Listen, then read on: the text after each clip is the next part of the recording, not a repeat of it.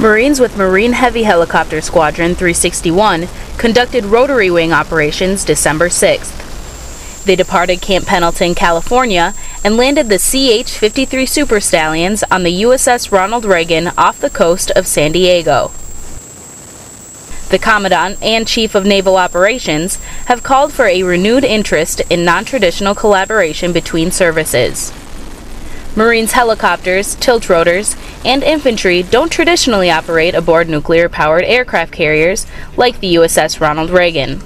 However, the Typhoon in the Philippines proves humanitarian assistance and disaster relief can be completed from a carrier. Marines plan on using more non-traditional training methods with the Navy in the future.